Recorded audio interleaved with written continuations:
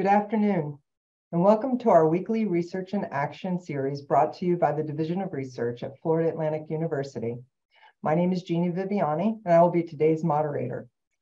Dr. Michael McCoy received his BS and MS degrees from Old Dominion University and has a Ph.D. from the University of Florida. He then went on to do postdocs at the Smithsonian Tropical Research Institute in Panama and the University of South Florida and the University of Florida. Dr. McCoy was hired by the Department of Biology at East Carolina University in the fall of 2012 and was promoted as associate professor in 2018. He remained at East Carolina until the fall of 2021 when he joined the faculty at FAU. While most of Dr. McCoy's research until the fall research has focused on species interactions, he has a diverse research dossier that spans from tropical to temperate biomes and includes research in terrestrial, freshwater, and marine ecosystems. Dr. McCoy has over 60 peer-reviewed publications, has been awarded over $1 million in grants to support his research. Mike, welcome. The floor is yours. Thank you so much for that introduction. Let me get my presentation shared here and we'll get started. Okay. So today I'm going to tell you about the ecological roles of predators and in some sense, how we study them. And so often people ask me, why do you study predation? What is interesting about predation? And my answer is often, sort of to point out that predation is just intrinsically interesting and fascinating. And most people, I think, are fascinated by predation and predators. And this is sort of illustrated by whenever you encounter a new animal, one of the first questions we ask ourselves is, what does it eat? And that question is sort of ingrained in us from a very early age. So just a quick Google search of children's books, and you will find, dozens of books like these ones that I've sort of haphazardly selected here. And they're all sort of focused on what does it eat? So we ask this question about what things eat and are kind of interested in predators from, our earliest moments. And that fascination doesn't end in our childhood, right? If we watch nature documentaries, we'll see almost all of them are in some way about consumer resource dynamics, who eats who, right? And this is in part, I think, that fascination because predation is really dramatic, whether it's the sort of thrill of the hunt and the disappointment of a failed predation event, or the majesty of a successful one, or kind of the sort of unexpected shock event that happens in predation. It sort of captures our attention, and nature documentaries tend to exploit that to sort of get our viewership. But there's another sort of component of predation that I think underlies our fascination with it, and that is sort of an anxiety about whether or not we might actually be prey. And you can see this throughout, numerous works of literature and movies and TV shows where so often the subject matter of those artistic works are, what if a predator sort of focused on humans as prey?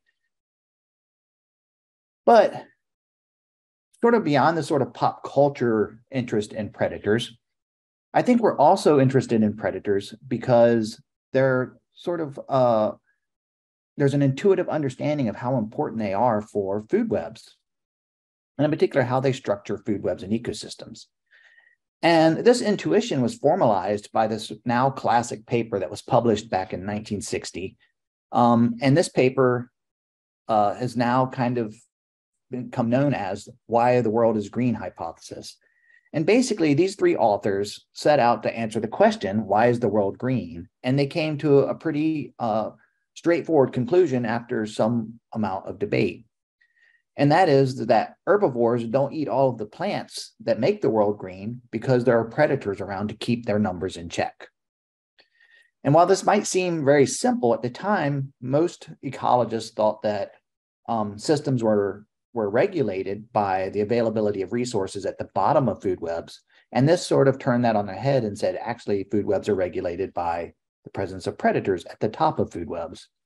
And this launched a whole subgenre of ecological research. And so the basic idea of that paper led to this idea of what we call now a trophic cascade.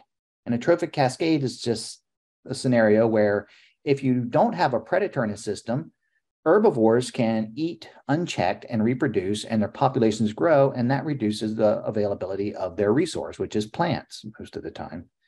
But if you introduce a predator to the system, it predates and removes some of those herbivores, in this case deer, and in so doing allows the plants to flourish and reproduce and grow in their population numbers. And so through this cascade where predators reduce the number of their prey, which then increases the availability of plants, predators have this effect that cascades across trophic levels or through the food web. And that's indicated here by these dashed lines, which are called indirect effects. And in this case, the predator has an indirect positive effect on the plants by reducing the number of deer feeding on them. And the plants have an indirect positive effect on the predator by providing food for the predator's resource, the prey. But I will point out here that predators can affect food webs in more ways than just by eating their prey. They can also have the same effects on a food web by just being present in the system and scaring the prey. So in this case, I've tried to indicate that this predator enters the system and all the deer go to a different area to forage because they can smell or detect the predator's present. And that behavioral change in the prey can have the same impact on the plants and create this trophic cascade. Now, I showed a relatively simple 3-level food chain there to illustrate trophic cascades, but it's important to note that these can actually be incredibly complex networks of interactions where the predator's effects can cascade through lots of channels to affect the structure of food webs. And these kinds of predator effects are present both in terrestrial systems and in aquatic systems. And in some cases, the predator's effects can actually transcend those ecosystem boundaries where an aquatic predator might affect a terrestrial predator, a terrestrial food web.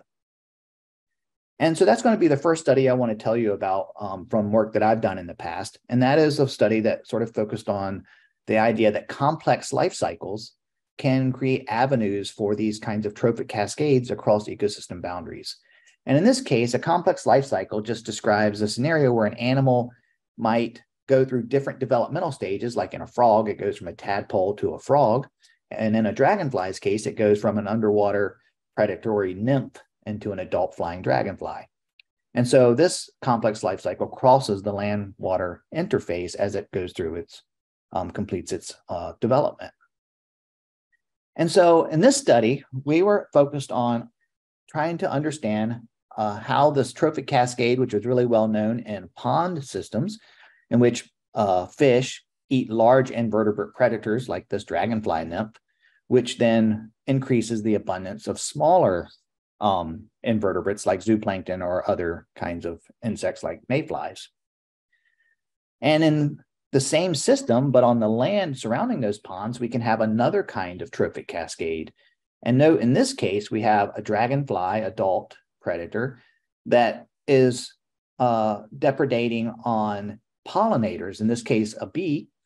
And since pollinators have a synergistic or positive effect on their resource, plants, in this case, we have a different kind of trophic cascade where the predators can negatively affect plants by removing its mutualist. But in this case, in this particular system, we were interested in this studying the effects of fish on plants, because this dragonfly predator in the aquatic environment and this dragonfly predator in the terrestrial environment are the same species. And so these two food webs are linked together through that species completing its life cycle. And so how did we go about answering that question? Well, we went to this location that's in northern Florida. It's called the Ordway Swisher Preserve. And we identified 4 lakes that contained fish based on lots of prior research that we were doing in the area, and 4 lakes that contained fish and 4 that did not have fish, indicated here by red and blue. Then at each one of those lakes, we went out and we did a survey.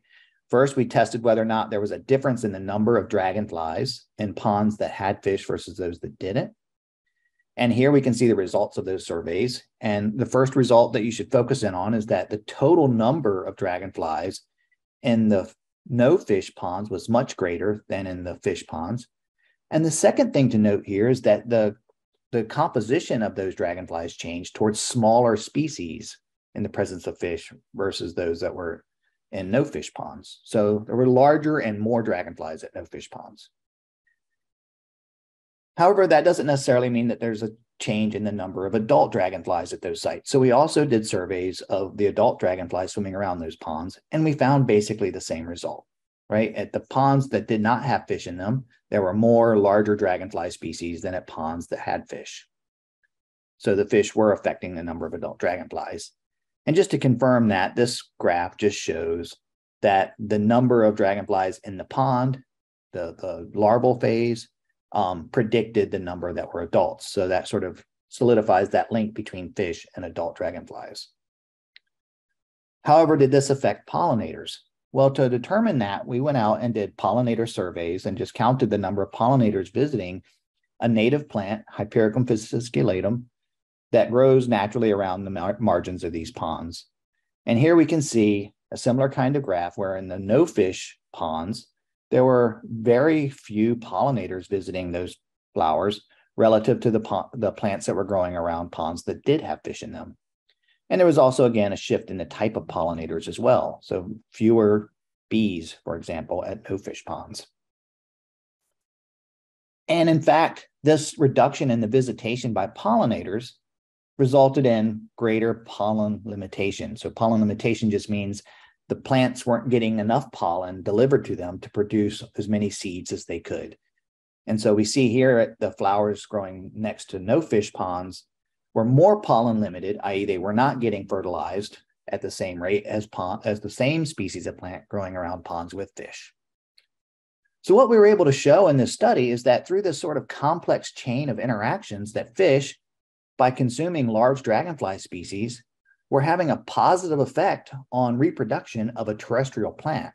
And this was a really interesting result because it showed how predator effects can cascade across ecosystems in unexpected ways to influence species interactions that are separated in time and space from the predator itself. So that's just sort of one example of how predators can have these strong effects in structuring food webs and ecosystems. And so next, I want to go into a little bit of a more technical part of my talk to talk about how do we actually quantify predation. So in that first study, we just sort of measured how many prey a predator eats. But often what we really need to know is predation rate, right? How fast do they eat prey? And we know that predation rate isn't really one single value. It's not constant most of the time. And that's because predation rate can depend on how many prey are available or how dense the prey are. It can also be affected by things like pollution or changes in temperature or environmental conditions. And it can be affected by differences in the sizes of the predators and prey. And so I want to go through and talk about these three things for the remainder of this talk. So first, let's talk about prey availability. How does prey availability affect predation rate? Well, here I've just kind of drawn a cartoon example here of a stone crab that's eating on oysters. And so this stone crab would have a lower predation rate in this low abundance of oysters than it might have in this environment where oysters are super abundant.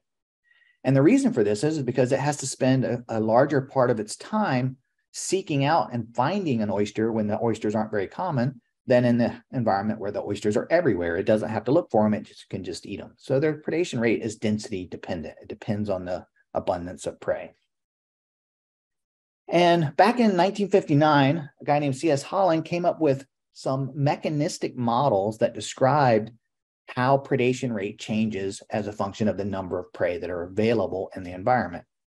And he categorized them into three types. The first type here is called a type 1 functional response. And that's what he called these responses of predators to prey density. And it just describes predation increasing linearly with the number of prey. So if there's more prey in the environment, the predator will eat proportionately more of them. The second type was this nonlinear function that I referred to as a type 2 functional response. And in this case, we get this sort of leveling off of predation rate because the predator is spending an increasing amount of its time chewing and processing prey it already ate, when it's at high densities relative to looking for new prey. So it's greater proportion of its time is spent processing prey. And then a type 3 functional response, which is very similar to a type 2, except that it suggests that predators aren't consuming prey when they're very uncommon, either because they're too hard to find or they're not energetically profitable enough. So what we did in this next study I want to tell you about is we wanted to quantify the shape of the functional response for this stone crab predator that was feeding on oysters. And so the way you do these experiments is you might put the predator into an aquarium or some kind of experimental arena with different numbers of prey available. And then you just count, based on how many prey were available, how many they consumed in a given period of time. And that allows you to draw this curve and determine the shape of the functional response. Now, that by itself is an interesting thing to know, but you can actually then use this mechanistic description of predator foraging rate to answer important questions about how environmental factors might be affecting these ecological interactions. So in this case, we were really interested in how increasing salinity associated with climate change effects on sea level rise and outflow of fresh water into estuaries in North Carolina. And the reason we were interested in this is because we're seeing an increase in salinity in many of those estuaries where oysters have been the dominant filter feeders for millennia. And with that increasing salinity, they're getting an increasing abundance of this kind of sponge, Cleonia, which produces a chemical which erodes the shells of the oysters. Now, this is bad for the oysters because it potentially weakens their shell, but it also is bad for oyster fishermen because that makes the oysters less desirable for consumers. And another thing about the system is because of rising temperatures, stone crabs are becoming increasingly common in this area, which is at the northern limit of their range. So we're interested in how these climate change effects were changing this interaction. And so what we did is we ran that functional response experiment by offering the crabs different densities of oysters. But in one set of trials, those oysters were infected with that sponge that was just messing up their shells. And we were interested in whether that changed the foraging rate of the crabs. And so remember, this is a type 2 functional response, which is the one that described predation for this system. And it has got two important parameters that describe this function. The first is attack rate, and that simply describes how predation rate increases with increasing prey availability at low density. And then this handling time parameter, which basically sets the maximum feeding rate for a predator. So it says how many prey can a predator eat per day at its maximum rate. And so now we can compare functional responses from those two different kinds of oysters, those with sponges and those without sponges. And here what we can see is that there was no difference in the attack rate on oysters that were infected with the sponge or that had been colonized by the sponge versus those that did not have sponges on them. But there was a difference in the maximum feeding rate on those oysters. And so what we found here is that those oysters that had their shells partially eroded by the sponge were the crabs were able to eat them much more quickly. So they had a lower handling time, which means they could forage on them at a much higher rate. And so this weakening of the shell by the sponge was changing the foraging rate in an important way for this particular interaction. Now, I just wanted to say, I'm not going to present data from this, but with collaborators at FAU, Matt Ajemian and Natalia Jaworski, I'm continuing related work looking at functional responses of other kinds of predators that eat hard shell prey, in this case, focusing on hard clams. And this includes things like spotted eagle rays and checkered pufferfish. So more on that in the future. Okay, so we can now see how predation rate changes with prey availability and how environmental factors might be changing those interactions. And in this case, I was talking about sort of abiotic things like temperature or salinity, but what about things like pollution? And so we did a study a while back looking at how what are referred to here as PPCPs, which stands for pharmaceuticals and personal care products, might be affecting the interaction between, in this case, this mosquito fish and its prey, which are mosquitoes. And these mosquito fish have been introduced all over the world as a mosquito control mechanism because they live in small ponds of water where mosquitoes tend to breed, and they eat a lot of mosquito larvae. But in a lot of these ponds, especially in wastewater treatment plants, there are huge or high concentrations of pharmaceuticals and personal care products. And this is because things that go into our body and then we excrete and then goes into a wastewater treatment plant eventually make it out of those wastewater treatment plants and back into our waterways. And so substances like caffeine or DEET, which we spray on our clothes as an insect repellent, or triclosan, which is in almost all antibacterial soaps, those things end up in our waterways after our water passes through wastewater treatment plants.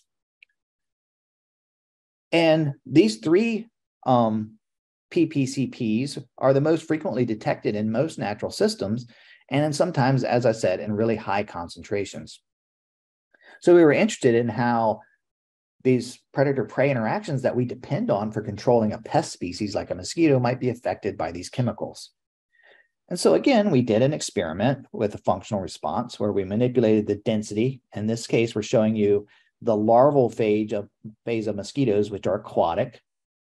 So we used different densities of mosquitoes and exposed each one to a mosquito fish. But we did that in an environment that had had caffeine or DEET or triclosan, or a mixture of all three added to it, mimicking those conditions that are seen in natural wetlands that are contaminated. And here's what we found. Here are the functional responses from those different treatments. And there's not too much you can take away from this because it's a bit of a busy figure, but I'm going to show you those parameters that are really important for describing this functional response. And that is, remember, the attack rate and handling time. So in this case, this red bar here is representing our control or filtered water treatment. So no chemicals were in the water. And we can see that the mosquito fish, why they are called mosquito fish, they have a relatively high attack rate, meaning they eat a lot of the prey when they're at low densities. And they also have a low handling time, which means that they can have a pretty high maximum feeding rate. However, when we expose them to the chemicals, we see some potentially worrying effects. In particular, the attack rate, right? So the rate at which they consume prey at low densities goes down, and their handling times go up, both of which mean that these fish are eating fewer mosquitoes when environments are contaminated with these chemicals. And that means there's going to be more adult mosquitoes flying around. And this was even true with DEET, which is a mosquito insect repellent. And so in those cases, the usage of DEET is actually increasing the abundance of mosquitoes in these systems. And the situation got even worse when we looked at the mixtures of all three of those chemicals. And in this case, we see it really greatly reduced the motivation to eat in those prey when they were in complex environments, which are typical of natural systems. So these chemicals that are ubiquitous in our environment can actually be changing the nature of predator-prey interactions. And in some cases, it could be affecting things like the abundance of pest species that we are introducing these predators to help control. Now, I'm continuing to do work along these lines. And in this case, I'll tell you work that's currently happening in my lab is focused on looking at the effects of plastic leachates in the environment on predator-prey interactions. In this case, as you can see in this short video, on predation by octopuses. And there are a variety of plastics, and we've all seen the sort of reports about plastics in our waterways and in our oceans. But what we don't hear as much about is that these plastics are embedded with lots of chemicals that leach out into the environment. And some of those chemicals, like oleamide, are neuroactive chemicals that can affect the behavior of predators and prey. And so we're currently analyzing data from an experiment to look at how those chemicals might affect the interaction between common octopus, seen here, and their prey species in intertidal and shallow water ecosystems. Okay, so we've talked about prey availability, temperature and salinity, ocean acidification effects, and how they can affect predation rates. So now I want to move over and talk a little bit about how changes in predator size can affect these interactions or prey size. And for this part of my talk, I'm going to transition to the tropics, where I worked on this amazing animal, which is the red-eyed tree frog, Agalichnus calidrius. And this frog was really interesting to study because, again, we have a system where we can have interactions between predators across ecosystem boundaries that can affect the way these systems work. And in this case, this frog is really different from the frogs we have here in Florida and in most of North America, in that it doesn't lay its eggs in ponds. It actually lays its eggs up in trees that are around ponds. And so it lays eggs on the undersides of leaves where they develop in the open air above the pond until they hatch, and then they drop down into the water to become tadpoles. And that development time is usually about 4 to 7 days where they remain in these eggs before hatching and dropping into the water as tadpoles. And then, of course, they develop in the pond until they turn into a froglet and metamorphose and return to the canopy. Now, the reason we were interested in this particular system is because, is because this egg stage of the frog's life cycle is up there hanging on leaves overhanging a pond, and so it's actually subject to predation by a wide variety of predators, including snakes and a kind of fly called a frog fly, and a couple of species of wasps that specifically seek out these egg masses to eat the eggs. However, these tadpoles that are these developing embryos aren't just passive participants in this interaction, as you'll see in this video of a snake attacking a clutch of eggs. So each one of these little sets of eyes here is a developing frog embryo. And you can see as the snake attacks this clutch of eggs, it's creating all kinds of vibrational signals. And this turns out that these developing embryos can detect the vibrational signatures of a predator, and they can release a hatching gland inside their mouth, which dissolves their egg coat. And you can see even after the predator goes away to swallow its meal, the rest of these embryos will induce themselves to hatch out prematurely and drop into the pond. And in that way, escape the return of that predator so that they can continue their life in the pond environment. So this is a case where the predators, by attacking these eggs, are changing the conditions for the predators that are in the pond environment. And they do that in two ways, right? So by attacking those nests, those terrestrial predators like the wasp and the snake, reduce the abundance of tadpoles falling into the pond by about half. And they also change the size and developmental stage of those tadpoles. So those that hatch prematurely, as you can see here, still have external gills, and they're very small relative to those that hatched out naturally without a predation event, which you can see here at 6 or 7 days old.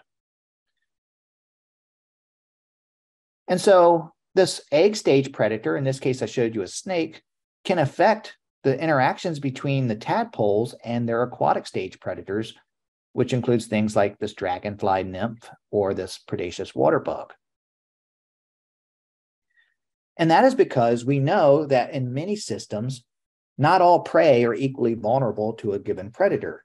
And often, the smallest, the youngest prey are more vulnerable to predators than are the largest prey. And that's not just true for tadpoles, that's true for many, many kinds of predator-prey interactions. And so you see this risk of being eaten by the predator is lower for large tadpoles than it is for small tadpoles. And so in order to understand predation rate, we not only need to understand the effects of density on predation, but also the effects of size. And another interesting thing that we need to think about with climate change issues is that if you hatch out small and the climate is warming, the rate at which you go from being a small tadpole to a large tadpole will actually increase. And so that can also affect predation rate over time.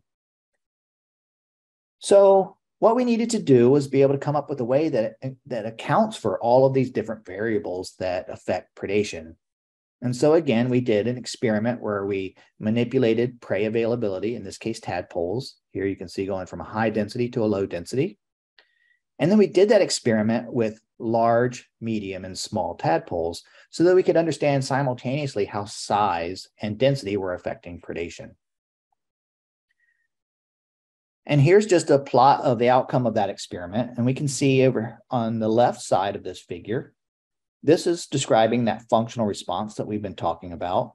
And the different symbol types are for different sized prey. And so you can see these largest black triangles here at the bottom are for the largest prey, where the number of tadpoles killed was very low. And this top line here is for one of the smaller sized prey, where many more were killed. Now, this right-hand panel of this figure is the exact same data, but in this case with size on our axis down here. So this is describing how size affected predation rate by the predator. And so out here we have really large prey, which were hardly eaten at all by the predators, but intermediate sized prey were the most attacked by the predators relative to even the earliest hatchling stage. So we got this hump-shaped effect of size. And in this particular study, it turned out size was a more important factor in predation rate than was density. And so what we were able to do with that is create a three-dimensional description of predation rate for these tadpoles with these predators. And so here we can see how tadpole density going in this direction affected predation rate, and then how tadpole size simultaneously affected predation rate across all possible size and densities of these tadpoles. And what this really led us to realize is that we needed a new framework for studying predator-prey interactions, given these increasing complexities. And so the details of this equation are not important, but what we did and are doing is developing a new framework for functional responses that we call the generalized predator functional response. And the important parts of these equations is that we have a component here that allows us to quantify predation by multiple predators that incorporates the effects of temperature and size on attack rate in an explicit way, like I showed you that three-dimensional figure. But it also allows us to incorporate changes in size that are due to growth, which are also affected by things like temperature. And so this allows us to look at predation through time, incorporating all of those factors that we know and have shown affect predation rate. And so this is what that model looks like. So on this vertical axis here, we're just showing you the proportion of prey that survive an encounter with a predator over time, moving along this axis. And you can see the center of this hump-shaped relationship is moving farther into the screen as we go through time, and that's because prey are increasing in size. And so this model allows us to capture all of those interacting pieces in a single framework to sort of understand predators. And in that case, allows us to make predictions about how changes in things like temperature might affect predation in natural systems. And so that brings me to the last thing I want to tell you about today, and that is, can we predict how things like global climate change will affect systems that are dependent upon predation? And for this, we needed a system that was conducive to applying our models. And this is work I just want to acknowledge that I've been doing with a PhD student, Andy Davidson, and a collaborator of mine, James Vonish, at Virginia Commonwealth University in Richmond, Virginia. And the system that we've been working in is this riverine rock pool system. And so along the fall line of many states of the mid-Atlantic, you have these large granite outcroppings. And over thousands of years of water flowing over these granite outcroppings, we had these small holes that were sort of bore into the granite surface. And you can see those here. And each one of these holes turns into a little mini pond environment. These are my collaborators here sampling some of these ponds. And in fact, along Richmond, Virginia, we've mapped out over 800 of these small circular pools. And we've sampled the fauna in them over time in each one of these cases and kept track of it. Now, it turns out in these pools, one of the most abundant species is this mosquito, the North American rock pool mosquito, which is endemic to rock pools in the Atlantic, but it is also a suspected vector for a variety of disease, including lacrosse encephalitis. And so understanding what controls its populations can be really important for understanding vectors that are like mosquitoes. And then the system is also characterized by three really common predators. And these are three different species of dragonfly: a blue dasher larval phase or nymph, a spot-wing glider nymph, and a pond hawk. So what we needed to do was characterize the functional responses for these predators feeding on mosquitoes, and also how temperature would change those interactions. And so here I'm showing you functional responses for each of those three dragonfly predators across different temperatures. And so here, the blue being the coolest temperature and the red being the warmest temperature. And what we can see is that temperature affects the predation rate by these predators in different ways. They each have the same shape functional response, but the blue dasher was not very strongly affected by temperature. Its predation rate, which you might expect to increase because temperature increases metabolic rate, only increased by about 35% across that large range in temperature. The spot wing, in contrast, increased by almost half. So it almost half again increased its predation rate on mosquitoes as temperature increased. But this eastern pond hawk really was really affected by temperature and greatly increased its consumption rate as temperatures warmed. And so it was more responsive to changes in the environment than these other two predators. So just keep that in mind as we move through the rest of this presentation. Next, what we wanted to do was understand how this gradient in temperatures, which was from about 20 degrees C to 36 degrees C, affected the mosquito themselves. And so in this case, how did it affect the development rate of mosquitoes, which, like dragonflies, have a complex life cycle where they're aquatic as larvae and then flying as adults?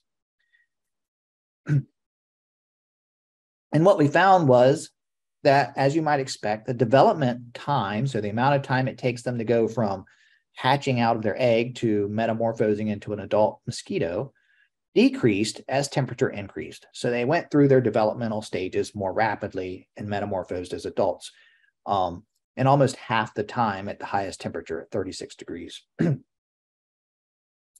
relative to at 20 degrees. So it increases the transition from egg to adult in the mosquitoes, but it also affected their survival. And actually what we can see on this figure here is as temperature increased up to about 32 degrees C, there was really low mortality naturally in mosquitoes across that temperature range until we get to about 36. And this is because animals reach what's called their thermal maximum, beyond which they're not able to physiologically adjust their internal homeostasis to deal with that high temperature. And so while they developed really fast at that temperature, many of them died because they were developing too quickly for their bodies to keep up. But across these lower temperatures, there was really no effect on mosquito survival. So now we had all the key pieces, right? We have how temperature affects the functional response of dragonflies. And we know it increased them to varying degrees as temperature increased. And we also know how temperature affected the growth or developmental rate of these mosquitoes. And again, as temperature increased, the developmental time decreased. So using that modeling framework, that generalized functional response framework I presented, we can incorporate all these things into a single model and ask, how does that change survival of mosquitoes in a warming environment? And this is where those differences in the responses of the predators to temperature come into play. We can see for the two species of dragonflies where the temperature did not affect their foraging rate to a great extent, increasing temperatures actually increases the number of mosquitoes surviving in those ponds. So you get a net increase in mosquitoes when the temperature goes up because the predator's foraging rate isn't increasing to compensate for the faster developmental time. Whereas in the eastern pond hawk, you get really no change across increasing temperatures. And again, it's because of that flexibility in their foraging rate. They're increasing their foraging rate at the same time that the developmental rates are increasing so they can balance out that effective temperature. So there's different implications of these changes on how that's going to affect their surviving predators. But lastly, we needed to say, can we do that in the field? So we went, again, I told you we've been surveying these pools. And so we went out and collected data from these pools on the pool temperature and also on the number of mosquitoes and the species and number of predators. And we tried to see if the predictions of our models were actually realized in this natural system. And here's just one of them of a lot of results just to show you sort of the culmination. As you can see here in the blue dots were relatively cooler pools, and the red dots were relatively hotter pools. And what we found is that when you add these predators to the cooler pools, you decrease the abundance of mosquitoes successfully metamorphosing into adults by over 90%, right? So that's a huge reduction in the mosquito population. However, when conditions are warmer, that actually only decreased, adding the predators only decreased mosquitoes by 65%.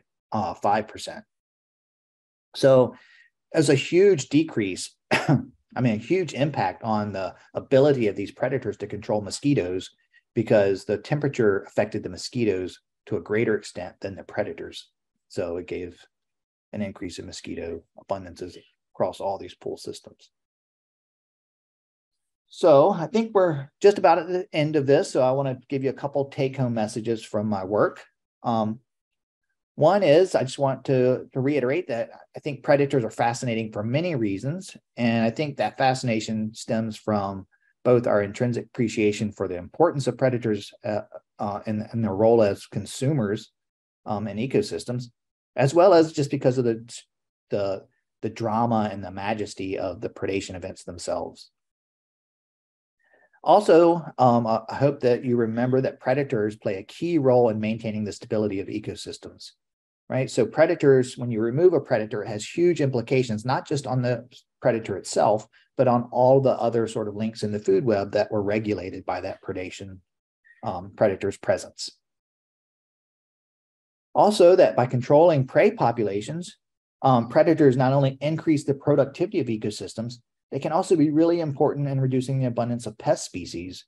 I talked a lot about mosquitoes, but this is true for like agricultural pests and lots of pests in general. And so they're both for natural as well as for pest control.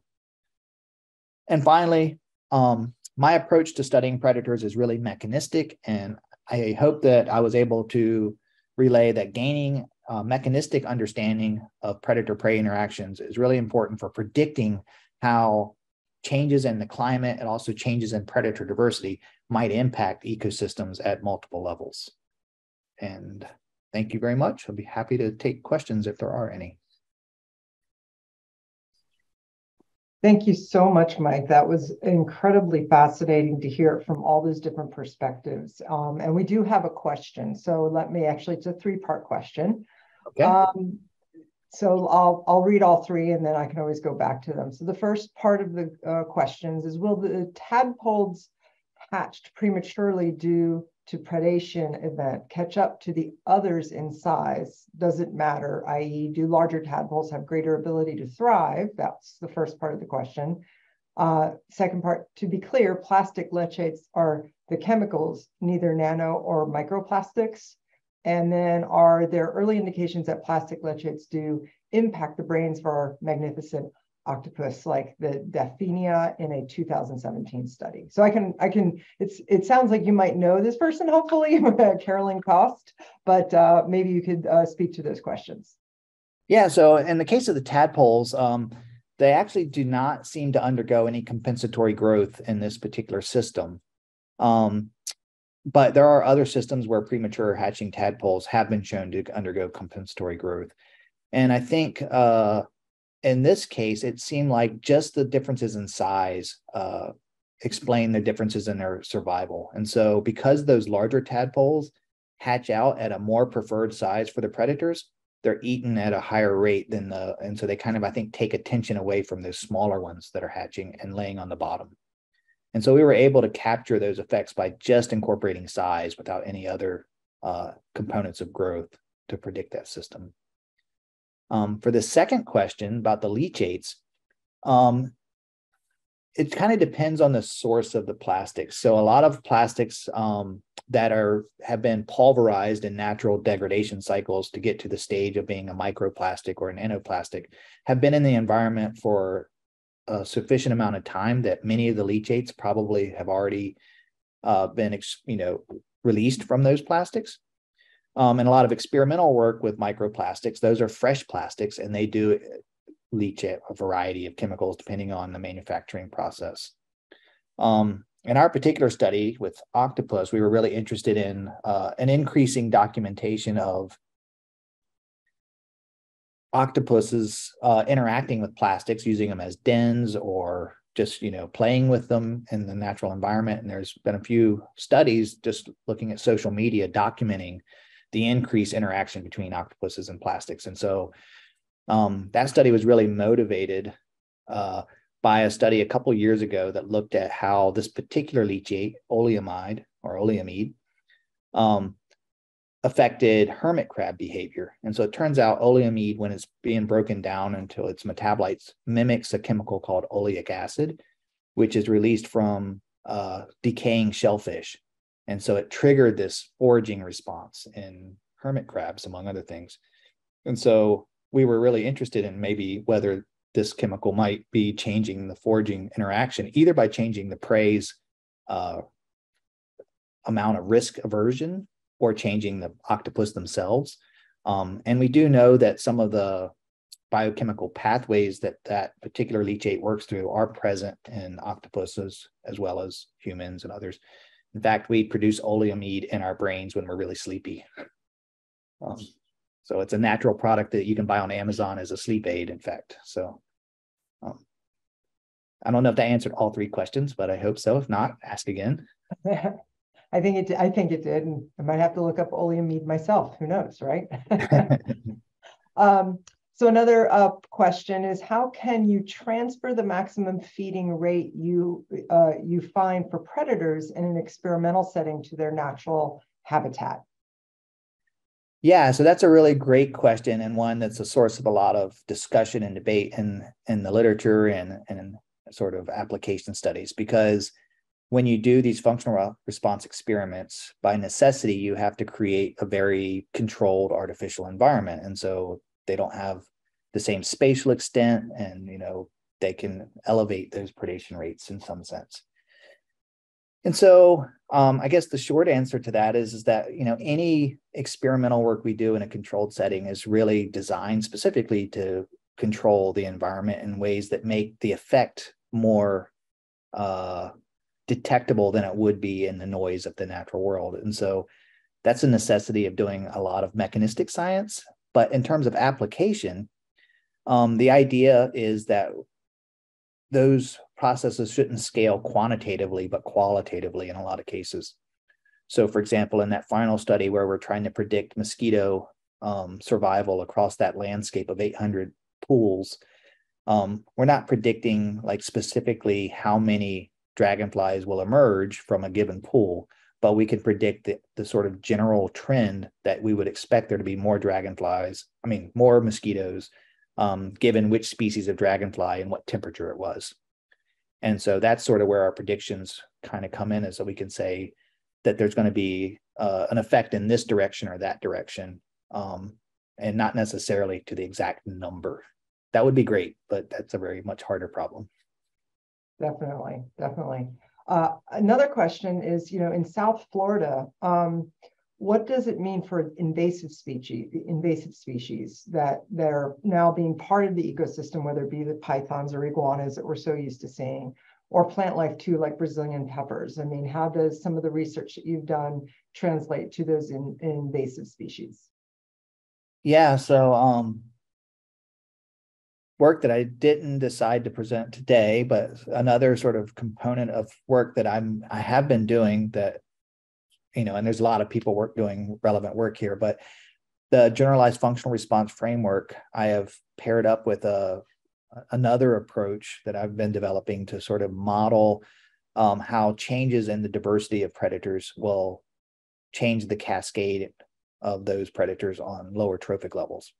And so by pairing up that generalized functional response framework with something called functional diversity, which is a way of measuring the diversity of different functional forms of predators in an environment, can be used to make quantitative predictions about how the introduction of a new predator or the extinction of a predator, which is the more common case in most of the world, will change the ecosystem. And unfortunately, at the moment, we can't test those models in anything outside of an in silico environment because the data aren't there on the functional responses themselves, because they can be quite large experiments to run to get the information needed to build those predictive models. But I will say, and sort of hopefully, there are some new methods that we are employing in the lab that allow us to get those functional responses that we need, those parameters, using many, many fewer experimental units. And so it's becoming more possible and for a wider array of organisms like the spotted eagle rays. Great. Another question came up. Can you speak to the dynamics and importance of apparent competition? So for those who aren't familiar with apparent competition, apparent competition is just the phenomena that if you have two organisms that are share the same predator and you increase the abundance of one of them, you might see a decrease in the abundance of the other species. And so it's called apparent competition because in a competition experiment, if you increase the abundance of one competitor, it would negatively affect the other competitor. In this case, it negatively affects the apparent competitor by increasing the abundance of its predator. And so those dynamics are really complicated, but it's something that often might be relevant for invasive species. Go back to that, because if you increase the abundance of one prey, say by fertilizing crops, right, it'll increase the reproductive rate of one insect, and that might then lead to an increase in the abundance of, say, a spider predator, which then will spill over and affect maybe some unrelated taxa by having a higher number of predators in the environment. And so, as you add in more and more links and sort of shared food web interactions, the ability to predict those outcomes become increasingly challenging, but super interesting, I would say. I'm not sure if that exactly answered the question, but well, and that might go into a similar question or a similar looking for your commentary. Many people might be familiar with, depending on the age of the people listening, regarding the gray wolf in Yellowstone and regarding its reintroduction. So I'm wondering too if that has anything to do with apparent competition. Wondering specifically in these particular systems where you remove a predator and then all of a sudden these things that happen afterwards, the elk coming in abundance and creating damage. Could you speak to maybe that reintroduction then? Yeah, so it's actually a really fascinating and very controversial topic. There's been a lot of work in recent years. So in the beginning, I referred to that sort of effect of predators, which changes the behavior or where foraging animals choose to spend their time because they can smell the predators or see them or know that they're there. And so a lot of the changes that have happened in places like Yellowstone after the reintroduction of wolves are thought to be due to what they refer to as non-consumptive effects of predators. So there's effects that predators have that aren't associated with directly killing the prey species, but by changing their behavior to be foraging in different regions. So in that system, I think it was the introduction of wolves caused mule deer, I think it was, which are becoming really overabundant. Not super familiar with this system, but one of the sort of large herbivore. I think it was elk. Elk. Okay, that makes more sense. Yeah, so they shifted elks to feeding in a different area, which changed the sort of grazing pressure on trees and sort of the grasses there. And it actually ended up changing erosion rates and lots of things that affected that system. And there's definitely evidence that happened. Where the controversy comes in is to the role of other processes that we know have also happened in that system, like fires and things that had similar kinds of effects as those predators. And obviously, as with all controversies, the answer is both, but it's hard to tease apart the relative importance. But there are lots of examples of how the loss of a predator or the introduction of a predator can drastically change the structure of an ecosystem. probably one of the more classic ones is the loss of sea otters from kelp forest in the Pacific Northwest. And sea otters graze on, eat sea urchins, among other things. But when sea urchins are really abundant, they graze them, they eat them, and control their populations. When the sea otters disappeared, sea urchin populations bloomed out of control, and it actually converts kelp forest into barren mudflats and sort of what's called a regime shift. And this has been a very well documented scenario. You can see similar effects with the loss of sharks on coral reefs. And even earthworms have been shown to have large cascading effects on forest ecosystems in a similar way. Fascinating. I think that was the last question. And again, thank you so much for the presentation. This has been thank you for having me. Yeah, very, very welcome. And wish you a great end of your semester too. Thanks so much. All right. Thanks. Bye-bye. Bye-bye.